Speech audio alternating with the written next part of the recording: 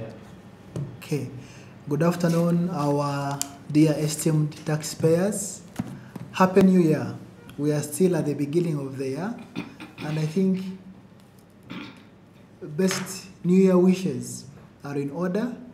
My name is Arthur.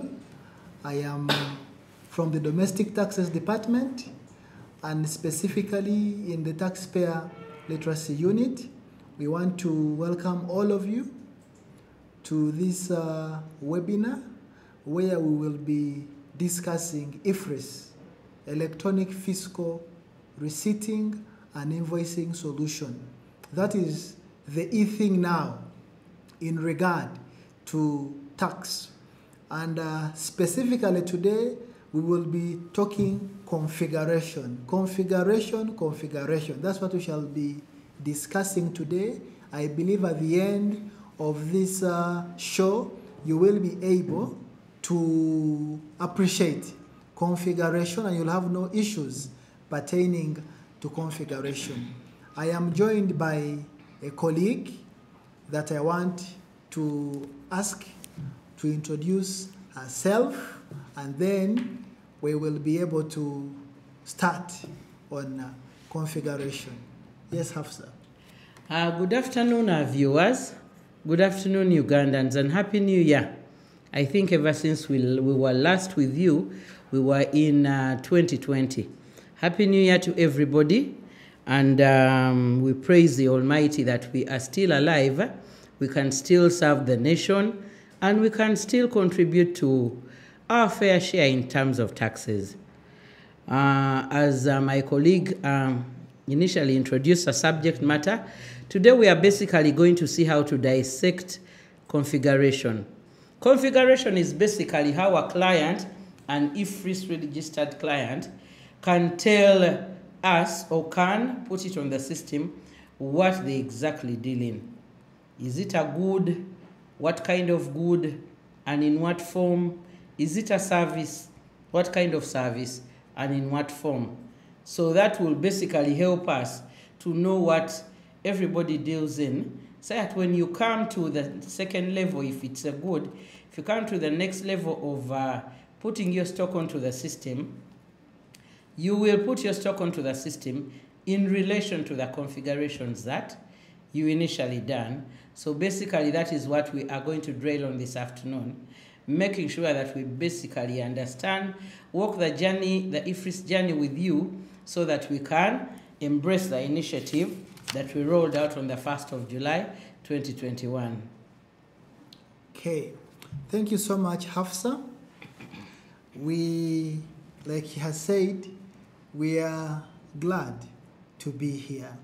And she has mentioned something quite interesting regarding EFRIS, taking stock of exactly what you do, informing URA that for me, I call Arthur Enterprises or I call Arthur Limited, I sell soap, I sell sugar, I sell whatever that I have to deal with, or I am a service provider, I have a restaurant, I do offer catering services. So basically, that is what configuration is. Now, Hafsah, there are quite a number of questions that people keep on asking regarding EFRIS. Yes. And especially configuration. Yes. Some people say that, but some of us are not seeing our goods or the services that we render. Maybe you can throw some light on that direction of thing. Thank you, Arthur. Configuration, first of all, needs a bit of patience. One. Second, it needs an understanding of what exactly the company you are configuring goods or services for deals in how. Let me give you an example. You should know that probably if this is a company that basically buys the soda from, say, Century Bottling and is a stockist of some sort. So you will know, first of all, that is a good. And you will know how best to identify that good on the EFRIS platform. And thirdly, you should know how that service or good is referred to internationally. because whatever is on the EFRIS platform has a reference in a SCUDA, and we use the harmonized system codes that are internationally recognized. So I do not expect one to put in just a simple name or an abbreviation of, say, a product. Let me give you an example. We all drink, we all take soft drinks at one point in time, but we are used to calling it soda, not knowing that the chemists in the labs have the potassium soda, they have the different sodas that help them in the different laboratory tests. Yes. So we should appreciate that that is called a soft drink. So when we don't go wrong with how we are going to filter our items, then configuration shouldn't be that difficult. But it has the nitty-gritties, because you will appreciate when you're doing the configuration. We have what we call the commodity code. Eventually will lead you to the segment name, eventually to the family name, Yes. to the class name, and to the commodity name, that commodity that you sell, the one you deal in. So that means we have to be a little patient and know how exactly we can search to get the right item. And maybe what I would like maybe to our viewers to note, when you are searching, don't get an item that is similar to what you do, because this happens in such a way. As we were coming up with this system, we configured all the tax types onto the system. For example, VAT. For example, excise duty. We configured them so that at the point when you're invoicing, this particular item should take the right tax treatment. So here you are just getting something that is similar in use to what you did in, or similar in the way it could be called, not knowing that a particular item could be standard rated and maybe yours is 0 rated. So when you just pick, not noting that, you may find yourself at raising an invoice, when your invoice at times might include a tax component where it was not supposed to pick it.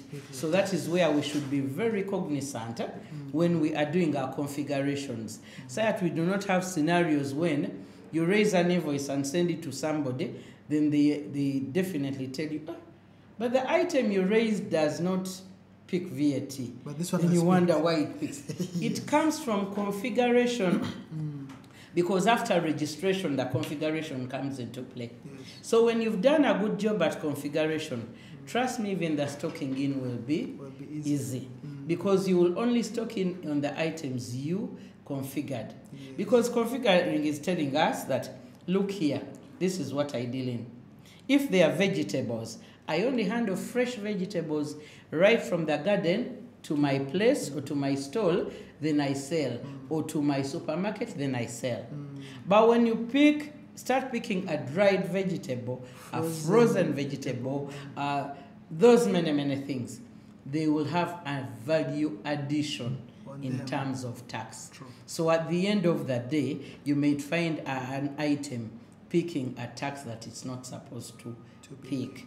That is why I say let us be very cognizant when we are trying to configure, because in most cases when you configure, then we will expect you to stock in from that catalog of your configuration. Yes. You have told us you have about maybe 10 items, so I expect you to stock in on the 10 items. When you bring an 11th item, automatically you won't see it on the configuration stocking. That means go back And configure. and configure the 11th item that you have brought that is new in your product list. Okay. So basically, on configuration, that is what I wanted us to first emphasize before we can maybe see how we go into the details of the configuration. So it's very important for our viewers there Yes. to appreciate the fact that for you to be able to configure your goods, you must be sure and Of certain what of that what company or what that individual deals in. Because you might go and mess it up. Exactly. It is like telling me that, look here, I deal in maybe I would say I deal in fruits. At the end of the day, you're selling juice. Yes. Then this fruit is no longer the fresh one. Exactly. It has undergone a process. And that process automatically will have some value addition On it. If it is a factory, then the local excise duty comes in. Yes. Because it's a juice. So we need to understand what the company is dealing, then you can ably start your search carefully. Okay. One other thing I have noticed is even the way people put in the spellings of these items. Exactly. Let me give you an example. Normally when you trying to configure, we have eating places, we have the KFC, the Javas. These people are selling food to us. Yes. But in totality, that is a service industry. True. I do not expect you to tell me you're going to stock in the tomatoes, the onions, that. No. That means start looking for it, say, in restaurant. Spell that restaurant name well. Yes. When you are starting the journey. Yes. Another is we have entities that collect fees on behalf of others. Maybe I would say the law firms. We have the legal fees, and we may have court filing fees. We may have the transport. Yes. We may have other fees that are incidental to the service they render, but it is not their income. That means that entity has to configure a reimbursement of expense. That as they go to court and file and do what for this client, this client, Hafsah, is going to pay back. Yes. It is not my income. You're just paying me back for having paid for the court fees on your behalf. You're paying me back for having gotten that transport and gone to court to file that case. Yes. So those are reimbursements. So at times the word reimbursement may become a problem to some Ugandans, and when you put it in, it returns nothing. Yes. You say, I can't see. But let's get the spellings right. It would be better when we are doing the configurations. At one point, somebody was telling me that I'm not seeing yogurt. So I said, how have you spelled yogurt? Exactly. And the yogurt that they were spelling exactly was not the one that was in the harmonized system. So I think even our EFRIS solution teaches us some English. It gives us a teaser in spellings to put our house right in terms of spelling. True. Because you will spell a word which you can't exactly understand yourself. You can speak it, but when one reads it, says, oh, what is this? So we need to be very, very cautious. Okay. So my takeaway from this whole discussion right now is that for somebody to be able to configure properly, they must understand the business they are doing. Yes. They must be patient. Yes. And then they must be spot on in regard to spellings. Exactly. The moment they fail to meet any of these, then they can easily that give means up. it may not return what you want to see. Yes. And at the end of the day, you'll get frustrated because at times you have many items that you want to configure. And the reason why we tell you a configuration is done item by item, because a client will come, it's a hardware. Don't configure all the nails, general, that they are nails. We have 5-inch, we have 6-inch, we have 4.5, we have roofing nails, we have nails of different types, and they serve a different purpose. True. And that means they go for a different cost. So that means you will enter them differently. Nails 2-inch, put the amount, the currency, and everything. You sell them in kgs, then add a similar item. That means you're going to add another type of nails, just like that. The reason why we want clients to do it in that way, you don't know the client who is coming tomorrow. I will come when I don't want just nails, plain. I want 6-inch. Maybe 5 kgs, I want roofing nails, 2 kgs, then I want other items. So that means it will be simpler for one who is invoicing to just search and pick on the item. But when you put nails, you, the business owner, you are going to get a problem. Which problem? You won't be able to balance your stock off well. Yes. Because when you're purchasing these nails, say from, excuse me, when you are purchasing them, say from Seroma or say from Viva, Or roofing. it was very clear for them, they were clear. Nails these inches, this much. Reason why they do it like that, they want to balance their stock clear. Yes. That how much did I bring in from the factory? I brought in this quantity of this inch of nails. Yes. Then how much has been sold? So this is a balance I do expect. So when you lump up everything, first of all, you're confusing yourself. And at the end of the day, you won't be able to balance up your stock. True. And if you're not able to balance your stock, that means there will be some losses that go through somewhere where you can't detect. So please, let's try to see that we configure item by item.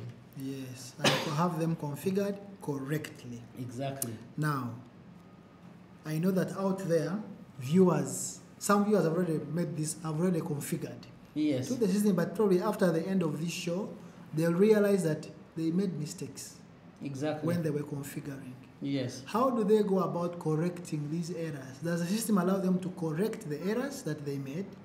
Definitely the system is flexible. It allows you to correct an error. Let me imagine I am speaking to a client who has already configured. Yes. That means this client has the login credentials, that's the TIN and password. This client knows how to get the OTP. Yes. So once they've gotten the OTP, they're on the EFRIS platform page. Let me imagine this client is there right now. And I am just going to take you through how you can make an amendment on a configuration that maybe had an error. Yes. As you log in on your left-hand side of your screen, we want to make a live demo here of how basically we can show you how to make an amendment if you've made any mistake on your configuration. Hold on a while, we are trying to get a page. We are trying to get a page.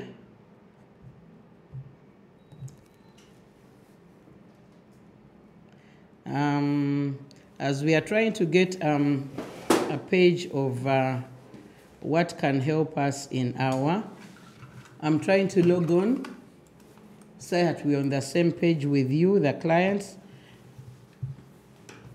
I'm trying to input my TIN as you equally did. Yes, I'm able to see there. That's what they are seeing, yes. I'm trying to log on.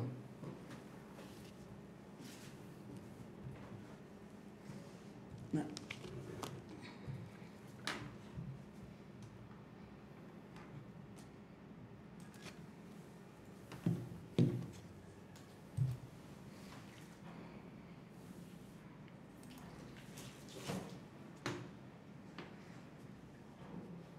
Wait. I'm also trying to put in my OTP. I guess you equally have an OTP there that you got or you've just gotten by initiating for it as you've been doing normally. So once we are good with the OTP, let me hope we all have the same screen. That is the EFRIS portal page. Here I'm trying to show you how we can amend a configuration probably that we made. So you just go straight to stock management. I think we are seeing the same thing.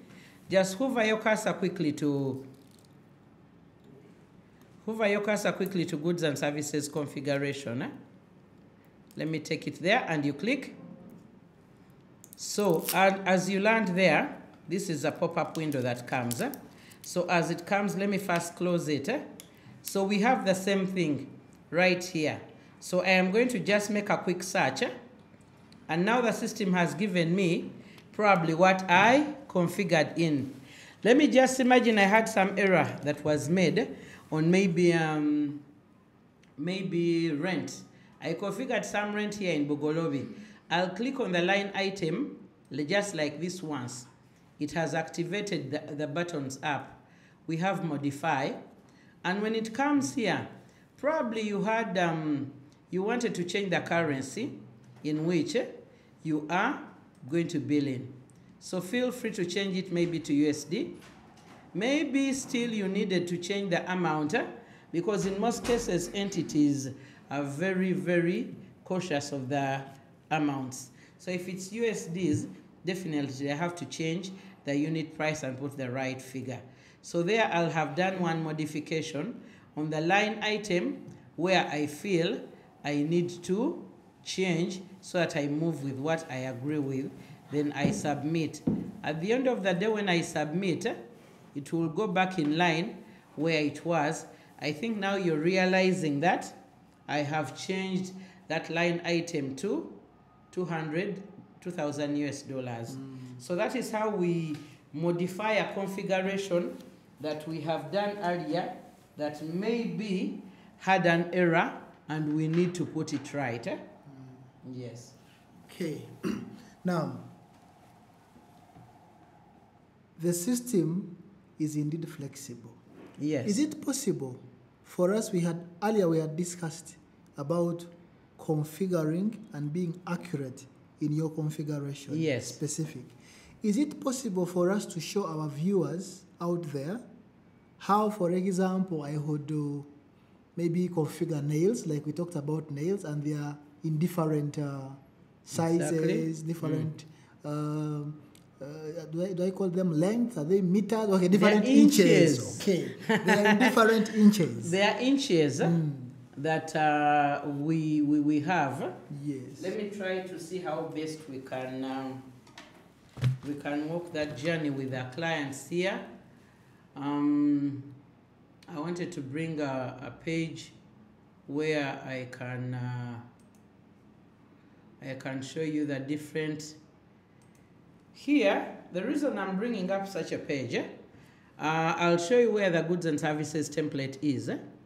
So when we are trying to configure, say nails, I'll go to my commodity name here. I use a drop down. You see where there is search. Let me just put there the word nails and see what it returns for me.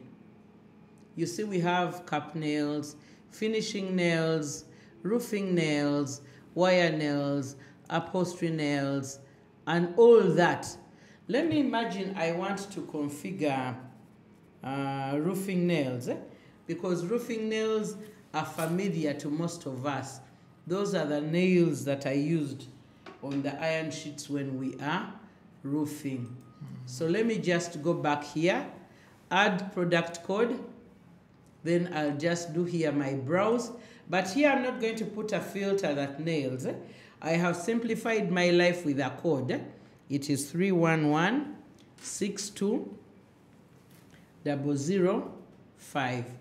So I'll click on go and I see what it returns me. You see manufacturing component supplies, you see hardware, you see nails, you see roofing nails. I think we are doing what our clients are watching. And here, once you agree with the roofing nails, you just go and save. But here you need to give it a code. This code normally comes from you. You can maybe say roofing nails, and we give it 1, something like that. But clearly, we want you to define the goods name here. What do you want to appear on that invoice when it comes out after invoicing your client? Maybe here you're going to say roofing nails. I don't know if they have inches. Maybe you can say these are 2 inches. Sorry. If they have inches, maybe here we can say 2 inches. And which currency do we sell them in? Ordinarily, I think hardwares are selling in Uganda shillings. That's your UGX. The package measure, normally they go in kgs. So we could say we are picking a kg. The unit price maybe for these nails, roofing nails, let me say if your roofing nails are 10,000 per kg, you leave it at that. So the difference you will find at configuration, when you're configuring a good, the system will ask you for a low stock alert. Unlike a service that is intangible, you will not have the low stock alert provision. Low stock alert is basically asking you that when do you want a system to notify you when your roofing nails stock has gone low. Probably you would say, if I'm remaining with only 5 kgs, let the system pose an alert. But we are all aware in our hardware business, I may say I'm selling in kgs, then maybe somebody comes, a client comes and says, the part I'm going to work on does not need a whole kg. Maybe try to give me a half. You can maybe go here, piece measure unit, and maybe say that you need half a kg. So here we could say, maybe this is a kg. Then we could say 1 kg maybe has, here we could say half a kg. Half a kg here would be represented by, can we say 500 grams? 0.5. I don't know whether the grams are here. Okay. Let me look for grams and see. But my grams, kilograms, it's still a kilogram. I think here we need to put something like half a kg. So for this, it may not actually bring out the piece measure. We are going to use it for an item that is more solid. So once we are done with our configuration here, do not forget to check on VAT information. Reason why we need to check on VAT information, you need to be in agreement with what is on the system. As I had earlier said, we mapped all the tax laws onto the system, especially VAT in this respect. You need to know whether the item you're configuring is standard rated. You may think it is exempted, whereas our act is very clear, it's a standard rated item. Because once an item is not in Schedule 2, that is for exempt, is not in the 3rd schedule for 0 rated, then automatically there is no other choice, it has to be standard rated. Then the system equally tells you this is not a service, likewise it is a good. So for that section, there is nothing much you'll add there. It is just for your own reading. And once it portrays what you don't agree with, we advise you not to first finish the configuration. Probably get back to us and we see why your system is behaving in a funny way.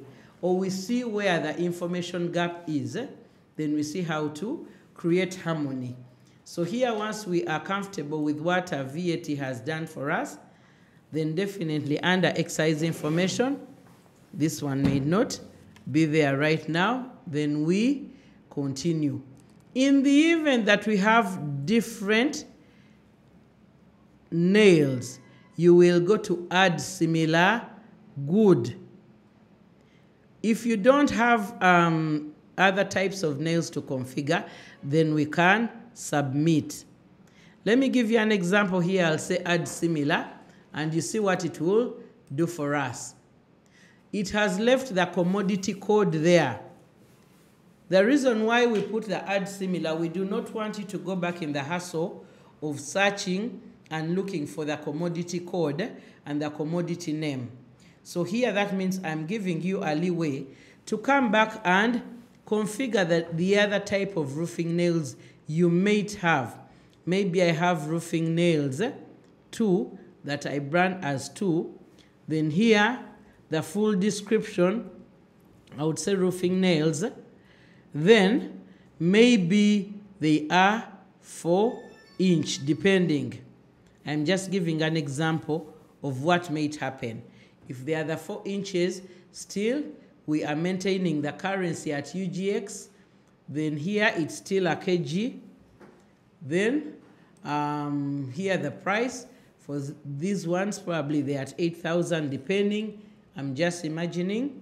These are not actual figures that exist. Then low stock alert, maybe you would say if I have about 5 kgs of my roofing nails of 4-inch, let the system cause an alert or a notification so that I can contact my supplier to supply me. This is just a check for you, the business owner. Then still you go to VAT information in the same manner we did. Once we are in agreement, then let me assume all the nail types under roofing are done. Then here I will submit. That means we have, you see we have added the roofing nails there, the 4-inch, the roofing nails, the 2-inch. That is how we configure particular items. Okay. I like the add similar good option because if, for example, I am a depot, I am selling soda. Exactly. I don't have to keep on going back. Exactly. You just put the different brands you have. Yes. Exactly. The only thing would be probably the measurement. The 300 mils, maybe if you have the big bottles, I don't know whether they are 500 or what. There's maybe that could 1.5 be. Exactly. milliliters. Exactly. So the add similar good option is good. And I want to believe that our people, our clients out there are going to make use of it. Now, there are people who keep on asking questions. And they say that, okay, it is true the system is flexible. Yes.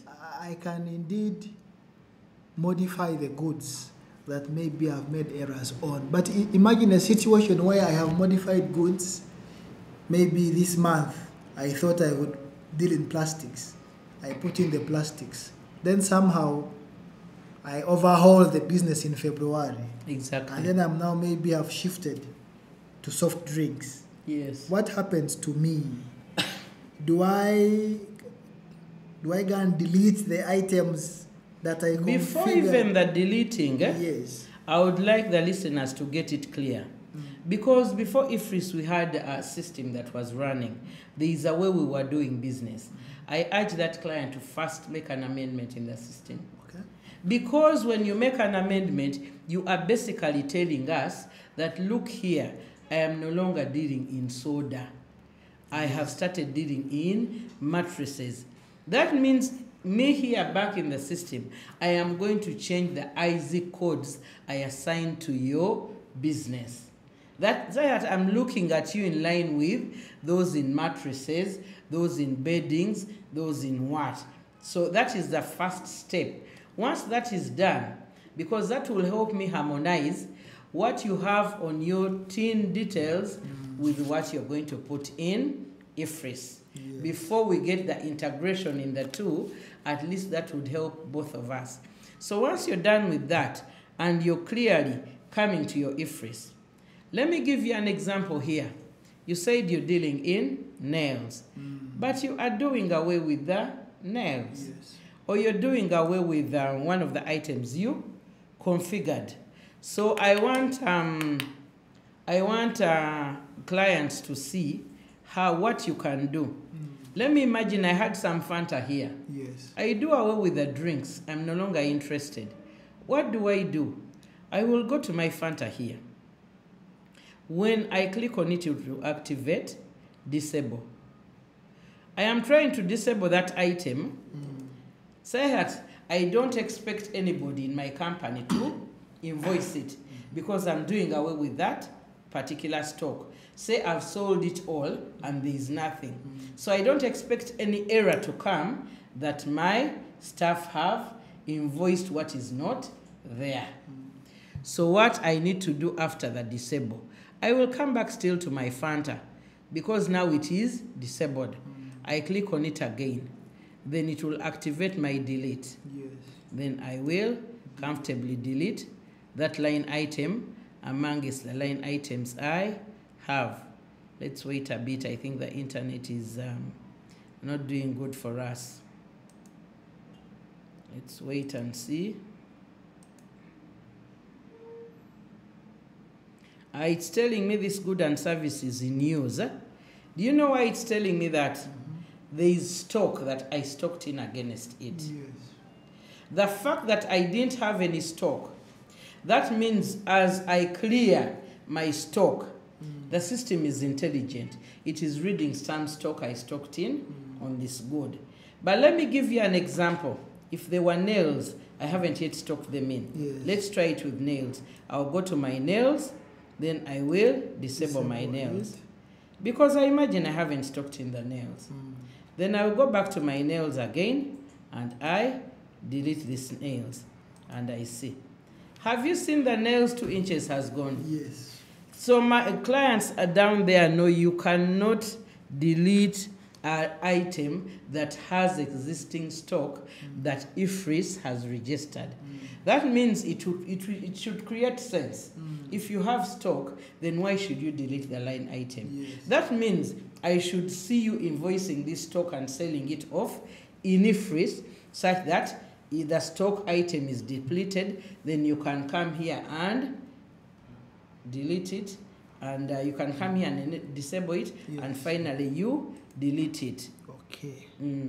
Now, during the configuration, because we have now gotten to a point where we agree that configuration is telling URA exactly what you're dealing. Yes. And you have sampled for us even how a configuration is done. Yes. We have to be as specific as possible. If I'm dealing in nails, I must be able to separate which type of nails, the types because of nails they have different purposes exactly. they serve. Now, somebody, for example, is a supermarket. Exactly. Big supermarket, say in Masaka, yes. or in Mbarara, or in Soroti, wherever they are.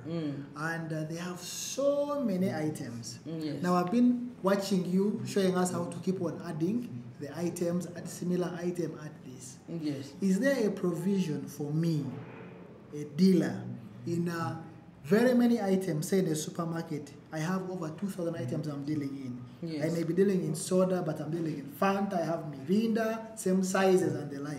Yes. Is it possible for me to to fill in this, capture this goods somewhere, and then probably upload in the system? Yes, the later? EFRIS system, Yes. or the solution, came to address one of those pains. Yes. And that is one of the pains. Yes. How do you get there? Okay.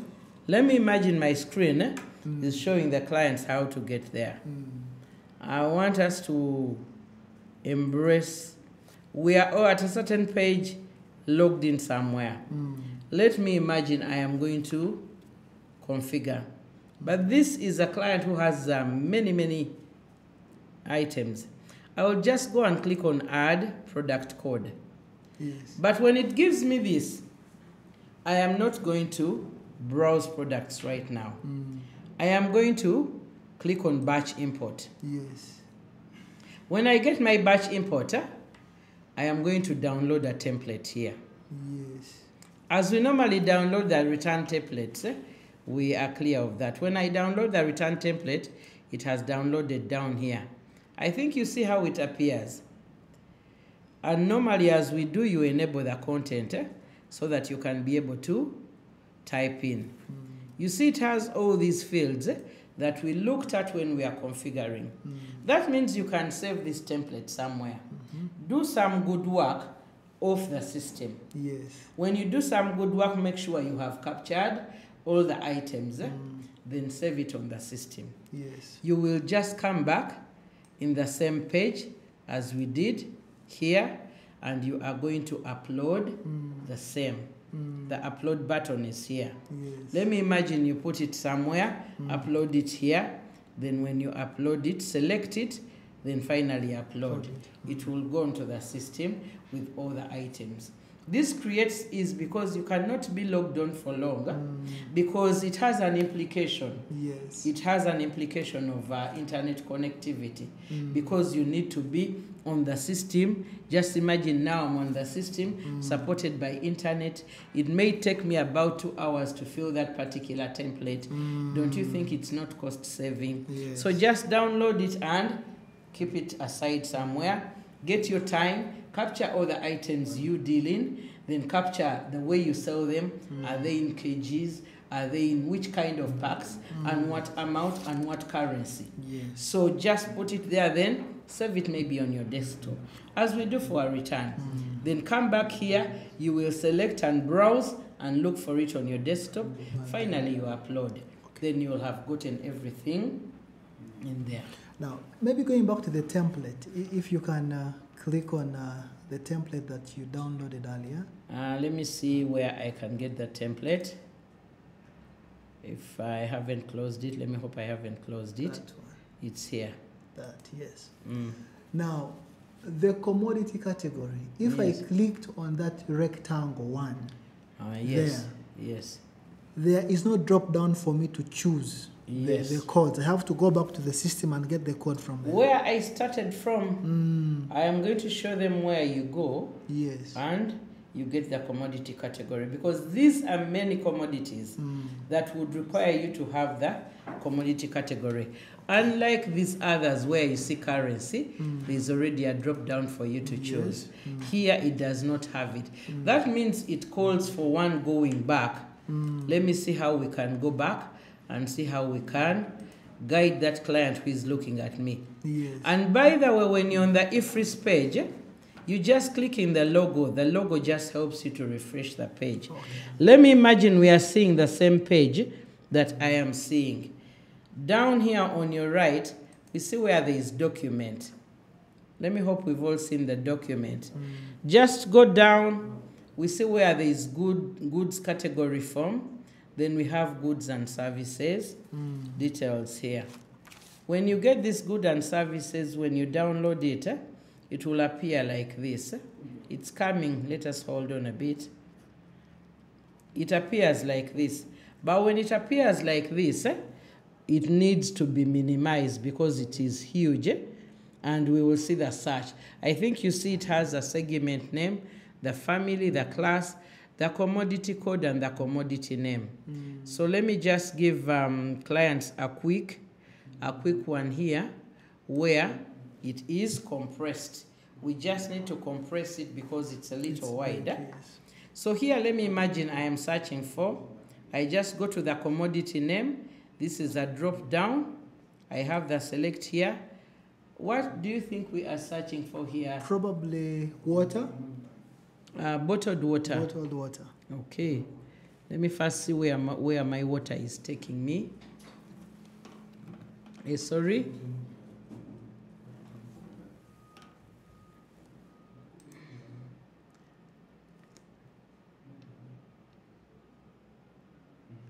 Here water is wide. We needed to put the bottled. We needed to put the bottled water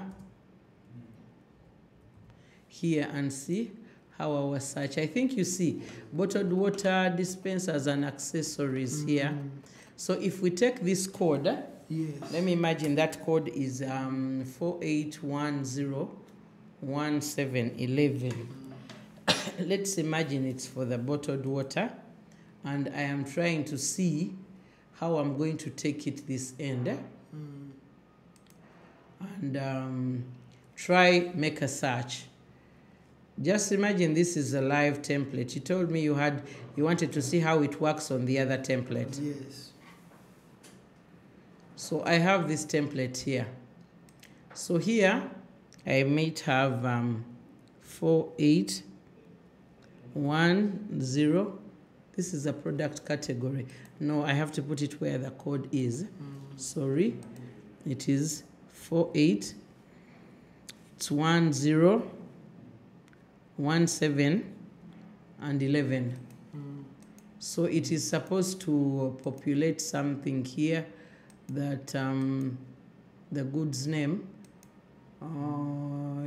didn't bring out. Okay, what happens here is we fill in these codes as they are. Yes. Because this is going to be a template that we are going to upload, then upload on the system. The fiscalization of everything will be done back end. But if I'm to use this same code, if I wanted to take it here to show my clients that look here, when I am going to do the configuration of water, I start here. Let me take here the code and we see what it has to return for us. 101711. So I think you've seen how it has returned the institutional food services equipment, food and beverages then bottled water dispensers and accessories. So in the event that you agree with this, then definitely you will click on save, then you continue your configuration. So that is how we try to search for the different items that we deal in. There are those who deal in the containers, those dispensers for water, and there are those who come to buy the actual water with the dispenser. So it depends on what you are dealing in at that particular time. That will take you there. Okay. Wow. This it's quite interesting and intriguing, because we are even given so many codes. Exactly. Then you just go there and type in, and then you choose your own, and then you take it into the template that you have downloaded, and then put everything there. Then you save it, then you select, attach it as we normally do, then you upload on the system. Okay. Now, configuration, is it, does somebody do it more than once? If they get it correctly, for example, do they have to keep on doing it? No. Configuration should be done once if one is doing a perfect job. Yes. What comes after in the course of your doing business, probably if you need to revisit configuration, maybe there is a modification you are trying to make. Maybe you're trying to disable a particular item that you are no longer trading in, and ultimately deleting it. But if that is not the reason, then it has to be done once. Unless you have brought a different item in your product line. You have introduced a different service in your services line. That is why you need to go back and reconfigure that item, because as I had told you, this is a chain. Once you don't configure this particular service or good, then ultimately when it's a good, when I come to stocking in, the system cannot see it. Then where will I put this stock electronically in the system? Because it doesn't have any corresponding configuration that was earlier made if it's a good. Same applies to a service. Once I do not configure it here, then when I come to raising an invoice, the system cannot fill any service. It can't see it. That means there is nothing for me to invoice. Yet it's very clear. On 1st January, we rolled out the e-Invoicing. That means whoever is VAT registered is expected to be issuing electronic invoices. And for those who are not VAT registered, who had registered for EFRIS, it is okay, because ultimately everybody in business has to be on EFRIS. Just because we are doing it in a phased approach, so that we don't cause confusion in the public. So what happens to such a person who is not VAT registered but is on EFRIS? Those are the people who will be generating e-receipts out of their system. So the only distinction is an e-invoice has a VAT component in it, whereas an e-receipt does not have any VAT or tax component in it. Okay. Talking about VAT, somebody may wonder, at configuration we put prices for the goods. Yes. Do I have to capture that price? That should it be VAT? Should VAT be included in that price, or it shouldn't? What happens at configuration? The price you capture is the price you expect to sell at that time. And that price should be inclusive of tax where applicable. Yes. Let me just show you, when we go back on my same system, I'm going to show you when I am trying to configure. If I'm trying to configure, say I've gotten everything here, the commodity code, where we have unit price, let me hope we are seeing it, that it is tax inclusive where applicable. The tax that normally applies here is the VAT, the value added tax. So once the value added tax is input in this component, that means when you're invoicing, it will be well for you to invoice that client who has come to you, because you have already incorporated the tax component in the amount you're going to sell to him. Because what happens if you don't incorporate it, that equally means that when you sell me at a certain price, Uganda Revenue Authority makes an assumption that all you sell is VAT inclusive, because it's very clear you're just an agent who collects VAT on behalf of government, and you pass it on to URA through your monthly return that you give us by the 15th of every preceding month. Okay, so that is quite interesting for you, our viewers, to know, because sometimes people configure and they don't put the VAT element. Exactly. He just puts the price without configuring in the VAT element.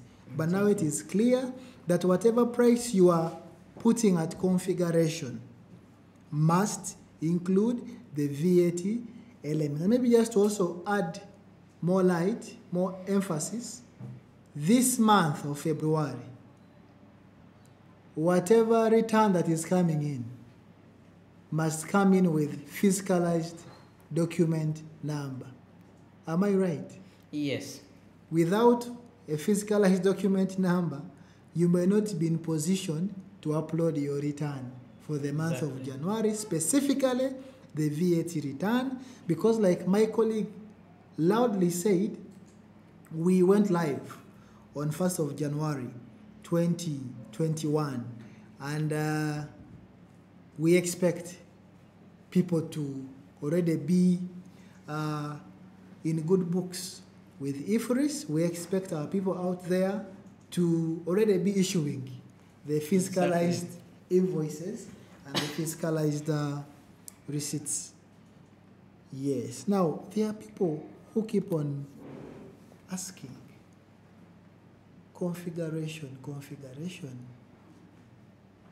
I am, say for example, in the service industry. Exactly. I am in construction. Yes. And then I go and buy items from roofings. Go to roofings, I buy iron sheets, I buy those iron bars, I go to Seroma, I buy the cement. What happens? Do I have to configure even those items that I bought from these? What happens in the construction industry? Once you buy the cement and you are going to come and resell the cement in its form, Yes. you need to configure that particular item. But if that cement is incidental to the service you are going to render, say you are going to construct a road, that is already a service. Yes. I do not expect you to go. I don't expect you to stock in that particular item. Just maintain it in your expenses book as you have been doing before EFRIS. Yes. What I expect you to configure now is the service of road maintenance or new road or new road works. Yes. Let me give you an example. I want my clients to see how we can get there. Let me try to configure. I go to my add products. I just browse here. Let me imagine I am in roads. Let me say I put roads. So here, if I put roads, it has a lot. Yes. I will go to maybe building and facility construction and maintenance, the highway construction services, infrastructure building and surfacing, then maybe seal coating of roads, highways and parking lots. Is this what I do? Seal coating is when you put in those particular patches in the road. Yes. That is seal coating, if I'm not mistaken. Highways is when you do the highways. These roads we normally show our clients that it's because of you that we have got the other highway road to maybe Masaka to Chivoga. They've just done the Chivoga road. Those are the so-called highways that are mandated to be handled via our taxes we collect. Because the smaller roads within our municipal councils and everything are supposed to be looked at by the local government within there. True. So central government looks at the highways and parking. So in the event that you do one of these, sealing, coating of roads, highways, and parking lots, you can say, I agree to this. then you highlight it, then you save. Then here you can say highway, road construction. I'm just giving it a code. Then here you say highway in full, road, that's road, construction, services. Because this is a service that is intangible. We are not going to stock in, but we need to configure. So I am looking at UGX is the currency that normally applies. But it is well, in the event that you get a contract that specifies it in any other currency, you can come and modify, and you can modify at the time of invoicing so that you actually quote what the person who gave you the job needs to see on the invoice. Package measure. Here, normally for a service, it's a little difficult because there are many parameters that will lead to that invoice amount. Yes. We are looking at the duration. We are looking at where the road is constructed. We are looking at how many kilometers they are. So for this, in the event that you have your currency is in UGX, you can just select one UGX. Just for this, it will work for you because a service is a little different from a good. The unit price here, probably for starters, maybe you put something like 5 million. You can just maintain it just for purposes of configuration. Then with VAT here, you go and check. It is a service, yes, and it carries the 18% component. Then we submit. That means we have configured that particular service. So that is how we do for services that may be a little tricky for our clients who need to know what exactly they go for. Yeah. Maybe the other issue I would like to emphasize on configuration, maybe could go for rent. Normally we have commercial rent and residential rent. Yes. In this line, residential rent does not pick the 18%. Residential rent is basically me or you who builds houses or structures for one to sleep in. Yes. The activity that is going to be done there is residing there, sleeping there.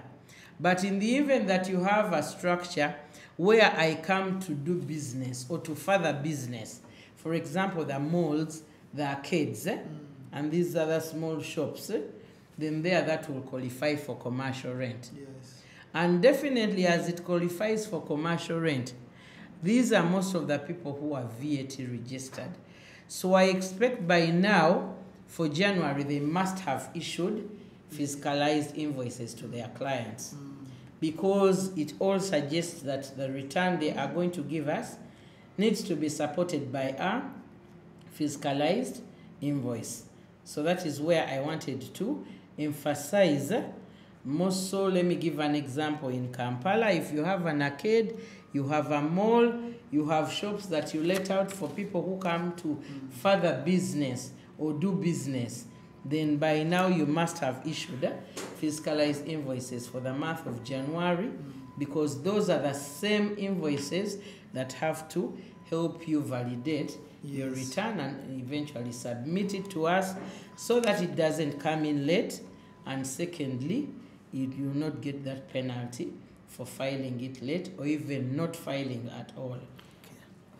Now, you earlier mentioned about e-invoice and e-receipt. Yes. And you said the e-invoice is for the VAT registered. Yes. Now, the e-receipt is for those who are not VAT registered. Yes, because we have some of them. They have registered. Yes. And do you know why they have registered?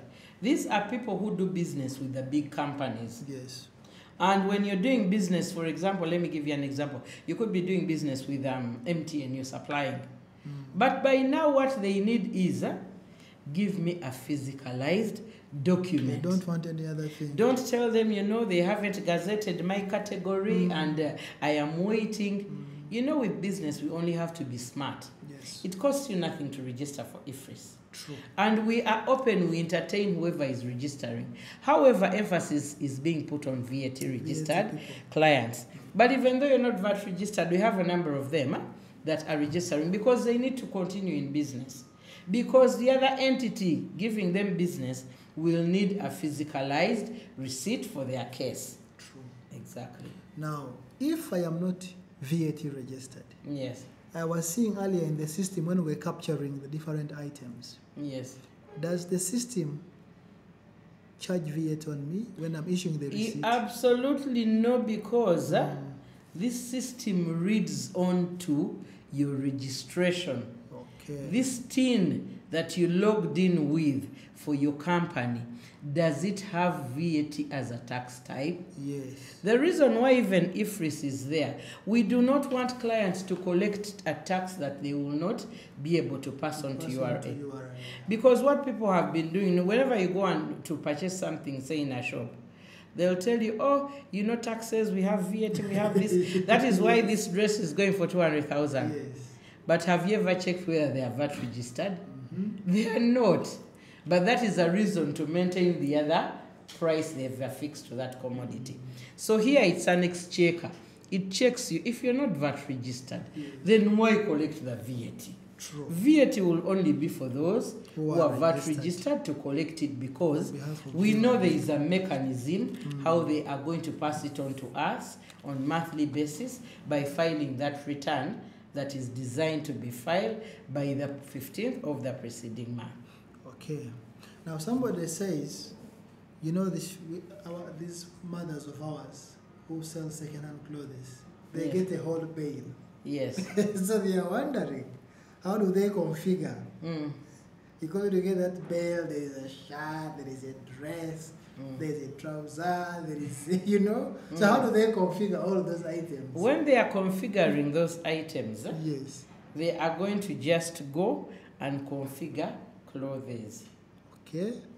And the description under those goods will be mixed.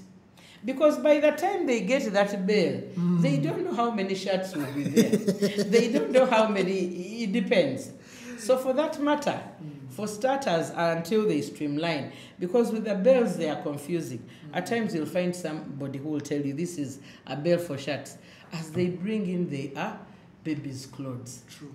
And these people are going to sell a piece.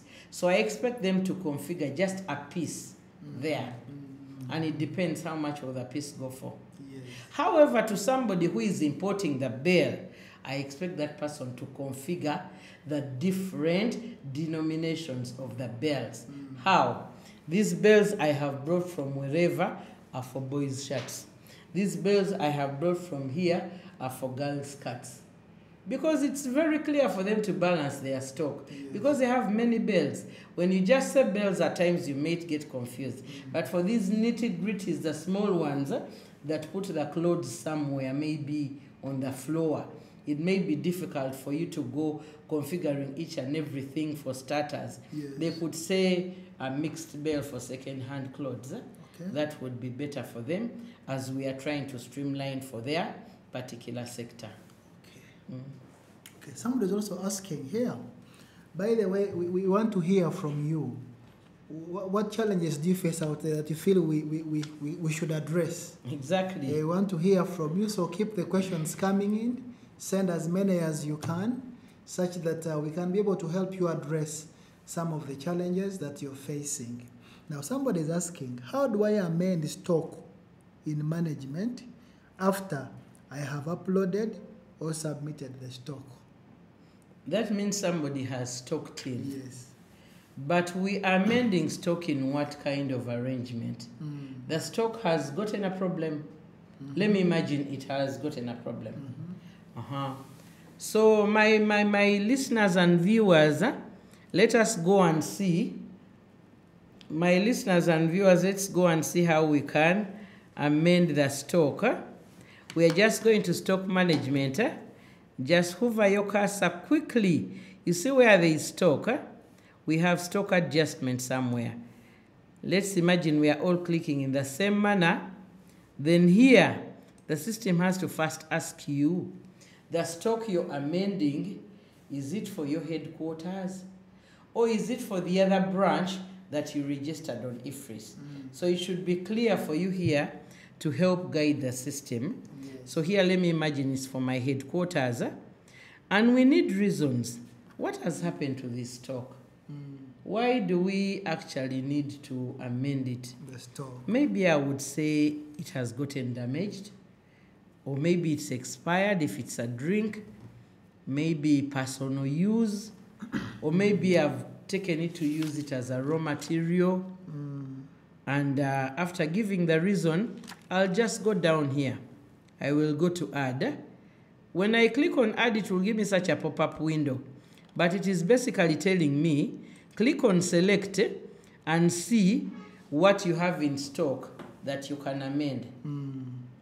That is where I said if you didn't stock in, then the system will return nothing. True. So here I stocked in my Fanta. Let me just go to my line item Fanta. It's the one I want to amend in terms of stock. I will confirm here. So here I said I have some either damaged items under the soda. But initially my book value, my book stock for soda Fanta are 50 cartons. Yes. Now the system is asking us how many are damaged.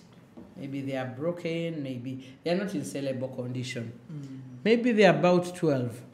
So the system has already auto-computed for you the current stock or the balance. So in the event that you had any narrative here, you need to tell us something. Why you feel you need to amend, maybe narrating, it's damaged, it got broken, and you can type anything there that satisfies the activity you have conducted. Then we click on OK. I think you see it returns a line item that tells you that you configured your Fanta and you're selling in a carton, and you said your carton is 30,000. Yes. And the stock you had was 50. However, you're reducing it by 12. That is what you see in the adjust quantity. Then, this is the adjust amount. It's the equivalent of the 12 cartons that are not sellable. Yes. That is what it means. Then your balance is 38. So in the event that we are comfortable there, we will click on OK for that particular adjustment to save itself. And when it saves itself, you will need to confirm. If it has. How do you confirm? You will first go here, still in stock management, and you'll go to stock inquiry. Here you're inquiring from the system to know the stock levels of the different items you have. So that means here we'll need to do a little of a search. I think you see the line items it has brought. It is still Fanta, but it's telling us that at the headquarters, where you had the 50 cartons, you reduced it by 12 that were damaged, you have 38. Still at your branch at Nakasero that you had initially indicated in the EFRIS system, you have 30, a balance of 30 cartons of the same item. So that is where I wanted my clients to feel the way we can adjust our stock. Okay.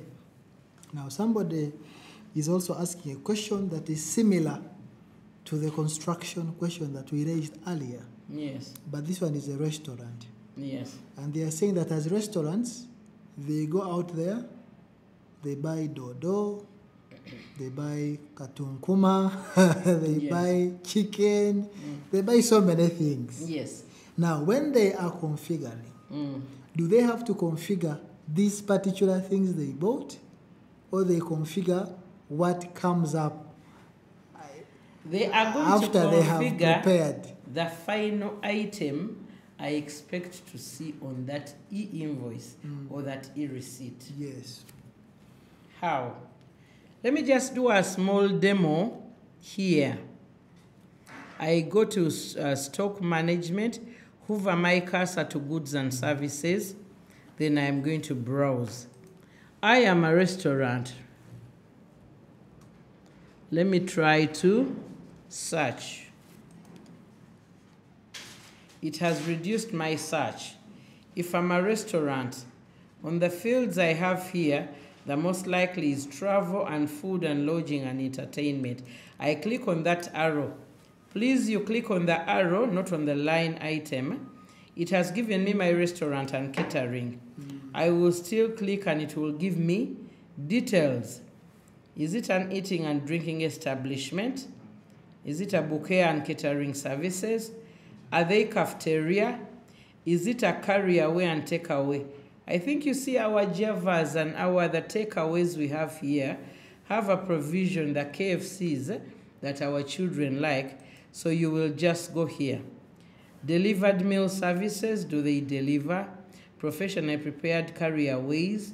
So our takeaways could be here in the professionally prepared carry-aways. Then I say save. So here I'm starting my journey of configuring. I have a number of items. I'm looking at my menu. What do I sell? Let me say chips and chicken. Yes. Here, I'm starting the journey. So here I am going to say chips, chicken. I think you see, chips, chicken. Then the currency is UGX. When I am charging here, I charge a plate. Then here my chips and chicken goes for maybe 18,000, depending. I'm just imagining. So if it goes for that, I'll go in VAT. It's a service, you see.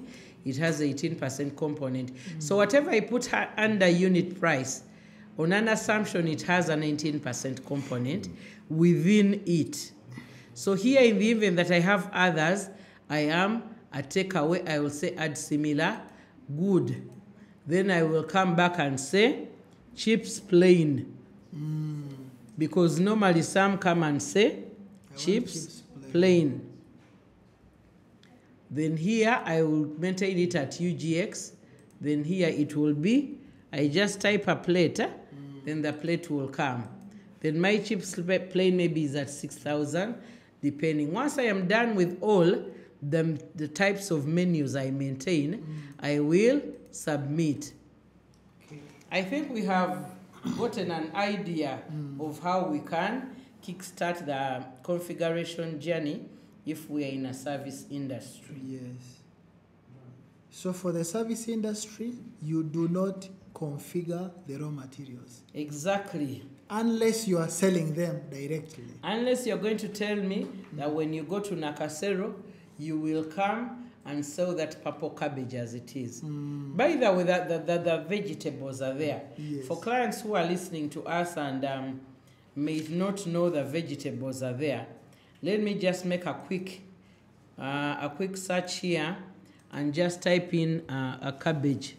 And we see we have a variety of cabbages here. They will still fall under the foods and beverages. I think you see fresh vegetables here. We see the cabbages. Have you seen the black? Have you seen the sauve? Have you seen the white cabbage? That's the one we eat normally. Have you seen the purple cabbage? My dear listeners and viewers, everything is here. It is just the patience, I said, that we need to put into consideration. You see the purple cabbage. It falls under a fresh vegetable. Let me imagine that's what I want. I will say purple cabbage. Then I will just give it my code. Then I will come and type in here, purple cabbage. I will even put fresh, the word fresh, so that somebody knows it's a fresh purple cabbage. It's in UGX, and I am selling a piece because normally we buy pieces from the market or the supermarket. Then my purple cabbage may be going for 5,000. At times they're expensive. Then my low stock alert maybe we could be at 5. So we go here in VAT. You see we have 18% and we have that dash. That dash is, it doesn't go for taxes. But mark you here, I am trading on the test server. I'm not on a live one. So at times my rates here may not come out the way we want them. But there, that's where we check. Then here you will submit. But we all know that a fresh cabbage, a vegetable, does not carry 18%. So that is how we do the configuration of the different items that may be there. Okay. So I believe our viewers, you are appreciating that the way a service is configured may not be the way a good is configured. Most services need goods to be able to improve on the quality, then we sell it with a quality that may have some value added in it. The same applies to even the welders. Exactly. Because somebody is wondering how about the welders? How do you guys go about it on EFRIS?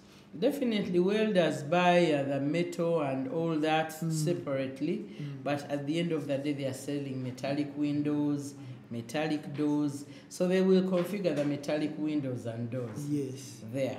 So these other inputs that came in handy to present the door in the format I have found it in the showroom and maintained in a particular record here, and they will equally help us when we are filing at the end of the day, filing our returns. Okay. So even welders, you follow the same principle. When you are configuring, you are good. You do not have to think that there is anything that is unique, that you do not have to follow.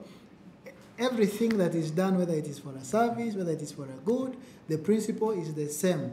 But you must master your business. You must know your business. If you don't know your business, you cannot configure. But when you know your business, you can surely configure. Even when you engage a tax agent, you must encourage them to understand the kind of business that you do, such that at the end of the day, you do not have to have issues with the person who is buying from you or with the tax authorities as well. Now, I know we are about to conclude our engagement with our viewers. Now, somebody was asking about, say, the trees. They grow trees. Exactly. How do they configure that in EFRIS? For them, they simply grow trees. It could also cut across on people who grow agriculture, who grow crops rather for agricultural purposes. They grow trees, they grow cassava. How do they configure this in EFRIS? What happens with somebody who grows trees? I would imagine at the end of the day, he's selling the logs, the timber. Yes. So he has to configure the timber that he has to sell. Because this tree is growing and will become a log at the end of the day when I harvest. And probably I need to sell. I'll be selling a log. And it depends. How do I look at my log? Am I looking at it in width, in the time it has been in the garden? To be able to bill, they know their business better. But I should imagine what they should configure is the timber, the logs. That is the output that I expect. But definitely they would have these other costs. They would have the pesticides. They would have expenses for whatever. That can be maintained here besides. But what has to come in the system is the logs or the timber that they sell. Because once you configure it there, then that means at the time you're harvesting, we'll need to change a little bit of the way we've been doing business. At the time of harvesting, please input that particular harvest in the system as a stock. Exactly. You input it as a stock so that you can be able to raise that invoice to whoever needs it. Okay. Now, somebody is also asking, they are a small company that manufactures yogurt. Now they are wondering, do they have to configure the milk or they configure the final product, the yogurt? They configure the yogurt because it's what is going to go on the invoice. These other inputs that are mixed to get my yogurt.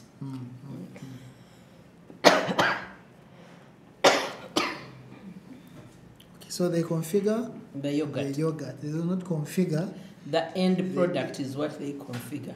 Okay. Okay. How are you going to incur internet costs for the users of EFRIS? That's a good one. Like any other business, Yes. before EFRIS came in, we were using the computers. True. We were using internet. So, in the same spirit, whatever you incur in the production of that particular income that you are going to reflect in the return is an allowable expense. Yes, yes, yes. So you just wait for the income tax when you are filing my income tax at the end of the year. Please include that. But it will be on the background that whoever is supplying you the internet has given you an e-invoice or an e-receipt, depending. Okay. So the person must be able to declare. Exactly, because those are expenses. Because I can't expect somebody to be on EFRIS without internet. That is a given. And when you tell me you bought maybe 1, 2, 3 computers, Yes. I should expect it because you are using the portal. Yes. And it calls for a computer. Sure. Probably you're even using system to system. You need to get some few computers for your staff to be able to do the business. So it comes in handy because it is an expense that relates to the business you're handling. So at the end of the day, those are expenses that will be allowed to be reduced from that particular income, and at the end of the day we'll have that income that will charge to tax. So somebody is also asking Yes. that for tax invoices that have been issued in January, Yes. that are not e-invoices, he's wondering if he returned it, can he or she be issued an invoice for the past date? If not, and I'm issued an e-invoice for February, can I use it to file the January return? Let me start from the end. When an invoice is issued for a particular tax period, say February, Yes. because our system does not backdate. True.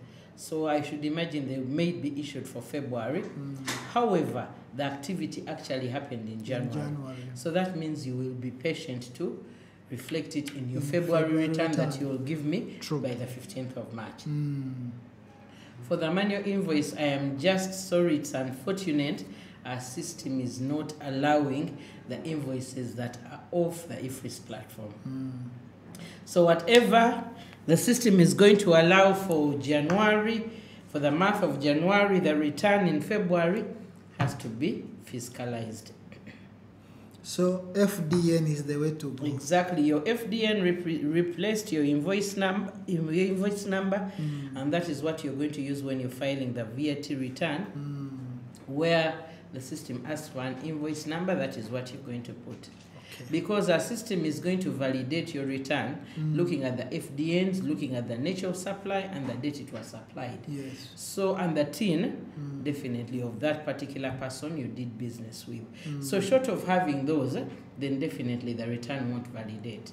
And once it doesn't validate, you cannot upload it onto the system and submit. So one leads to another. I think we should just look at how we do business and change. The longer you take to submit it, you realize already 16th a penalty has come in. Exactly, because we don't want this penalty. It's not income that you have earned. It eats into your profits. Yes. And at times, we could even eat into your capital, which we do not encourage. So that's why we are basically with our clients to walk the journey with them. In the event that we have new initiatives that have come on board, we want to see how simpler it can be to them, to see that they jump on board and we talk the same language, we speak the same language. Okay. Now somebody is wondering, that can any business register for EFRIS? Are there maybe sizes? They say you must have this turnover. No. We gazetted, or the Minister of Finance gazetted VAT registered clients on the 1st of July 2020. However, along the way, as I had explained, these companies do not work in isolation. Yes. They deal with smaller companies. they supply smaller companies. And by supplying them, at times they even get services from the smaller companies. So in order to further business, we encourage whoever is in business to register. But at the background of it, it starts from you having a tin. Have you registered this business? If you haven't registered it, please visit any of our one-stop centers across the country. We have about 44 one-stop centers across the country. In Kampala, there are about 12, and outside Kampala, there are about 11. Outside Kampala, we have 33. Yes. These are meant to give you services in one and at a go. If you've come when you haven't registered this business, let my colleague in URSB register your business name. Then give you this business registration certificate or a company form 7 and a certificate of incorporation for a company. Then give it to the next officer, who is URA, to see how they can help you apply for a team. Then ultimately, I have my colleague for local government, or KCCA if it's in Kampala, to give you that trading license, that permission to allow you to trade where you feel. So when you are coming to EFRIS, bear in mind you have registered for taxes.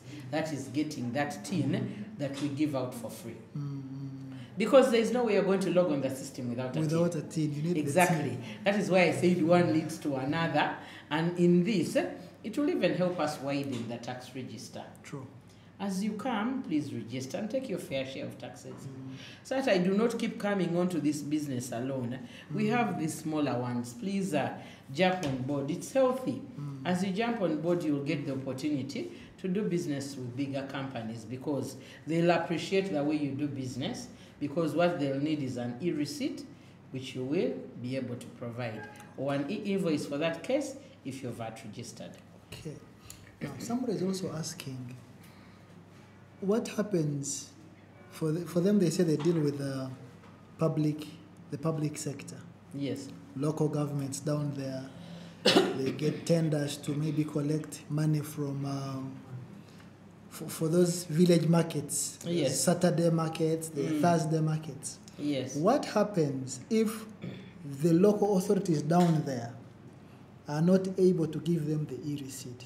They should. Ask me why. Why? At the time we rolled out, it was clear this solution has come to look at clients who are doing business to business, business to government, business to final consumer. And when I say business to government, I am looking at the local government. True. So ultimately, we know government is the biggest spender in Uganda. True. And if it's the biggest spender, it spends in line with contracts. It awards different clients. And how are we going to tap into those different incomes that have been received by government spending? It is by government first registering. So I expect that municipal council to be on board. To issue. And I basically am very well assured that most of them have registered for EFRIS. Because when they don't do that, there will be a gap in information. I will not know which municipal council has dealt with Arthur and to what tune. But when it deals with Arthur and gives that e-invoice, then I am seeing it at my central invoicing system here. So I expect Arthur to reflect that very invoice when he's giving me his return, to reflect it in his income, or otherwise in his otherwise in his expenses. Okay, now somebody is also asking about our friends in Chikubo. Yes. That how are you going? How are you going to make the Chikubo people in downtown to adopt this system? That's very good. Yes. We made a start slightly after the lockdown, and we got hold of our good friends in Chikubo through their leaders, and we started preaching that same gospel of EFRIS, because we were preaching it still in line with our DTS on the other hand, because we know Chikubo is the hub of business. That is where people go to buy and put in their shops, put in their supermarkets. Yes. So we were preaching that too together. So far we are somewhere with information dissemination. Maybe what we are remaining with is their implementation. Are they using it? That is the only bit that is remaining. Yes. But at least with the information dissemination, they are aware that EFRIS is there, and we have taken them through, some of them. So what we need to do is to maybe do more of scouting and see what invoices they're issuing, what receipts they're issuing, to see that we can bring them on board. Yes.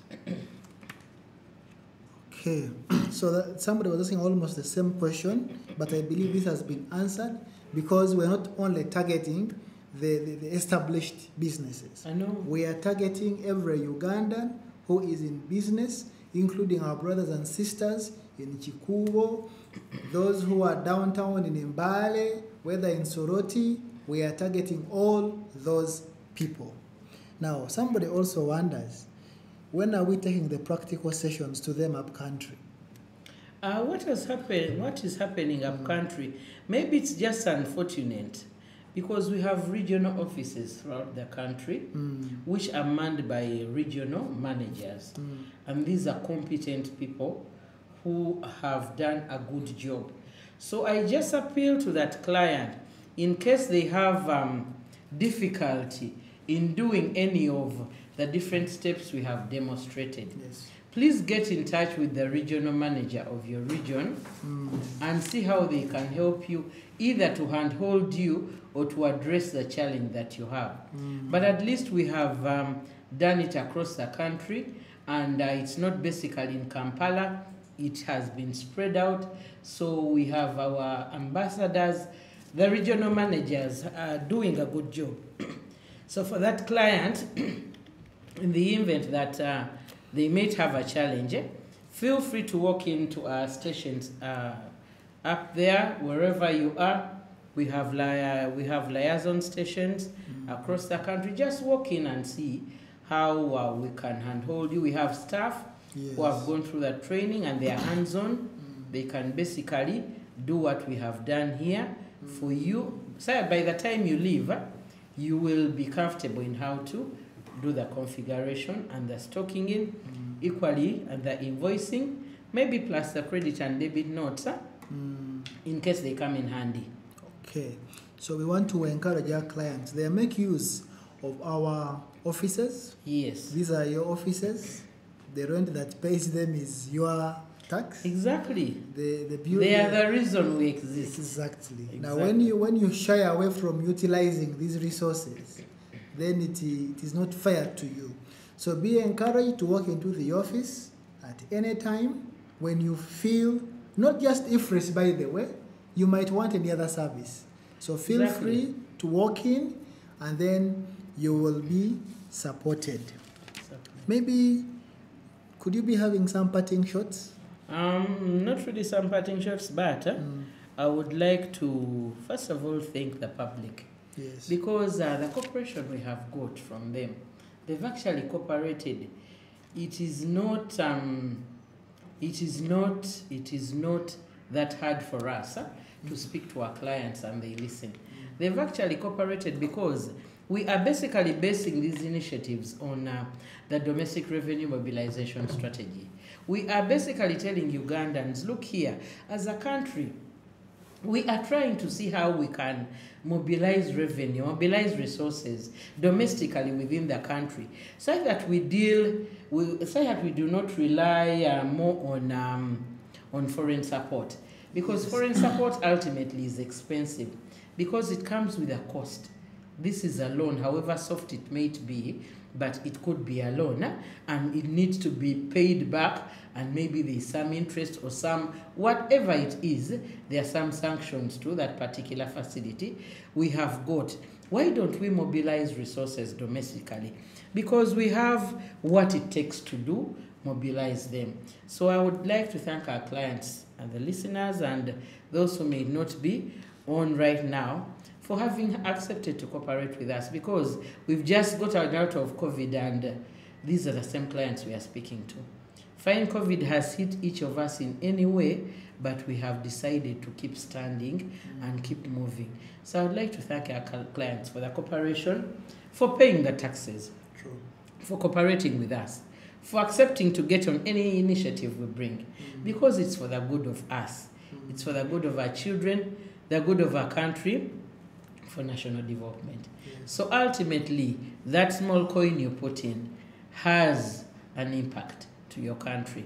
So let us keep doing it.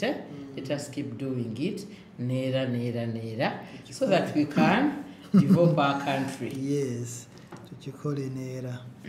Okay, our viewers, we thank you so much for the time that you have spent listening and watching us on URA TV. We appreciate, like my colleague has said, all your efforts, and we thank you for supporting us by filing your returns, by paying your taxes, by doing so much for us. We truly appreciate. We want to remind you that EFRIS is here. EFRIS is not going away soon. It is the thing now. We are encouraging those who are not yet registered to please register and begin using the facility as much as you can for your own good, for our own good, and for the good of our country. May God bless you so much as we develop Uganda together. Thank you so much.